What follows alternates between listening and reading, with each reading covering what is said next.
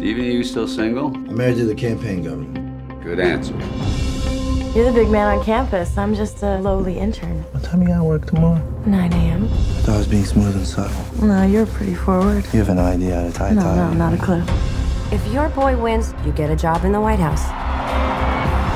Now, I've been married for 11 years, which means when we disagree, she wins. You were working for the wrong man. I want you to work for us. Today marks the beginning of a fight between two sets of ideals. Who's calling me at 2:30 in the morning? I don't know. Oh, boy. Give me my... No. Stephen, it's not funny. Hang up the phone. Hello. I'm in trouble.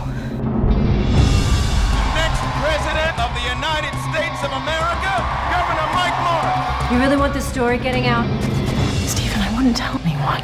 Dignity matters. Do you have any idea what this could do to me? Of course I do. That's why I'm giving you a choice here.